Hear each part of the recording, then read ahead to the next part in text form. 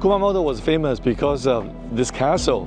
Now people know Kumamoto more because of semiconductor, I think. This is an excellent cooperation, an excellent example of the cooperation between Japan and Taiwan.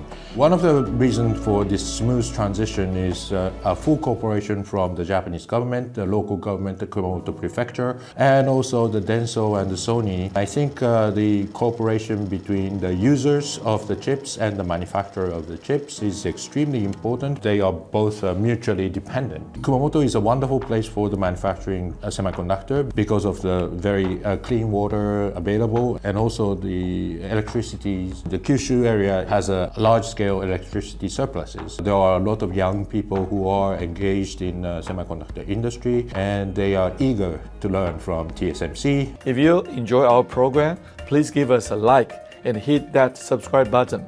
See you next time.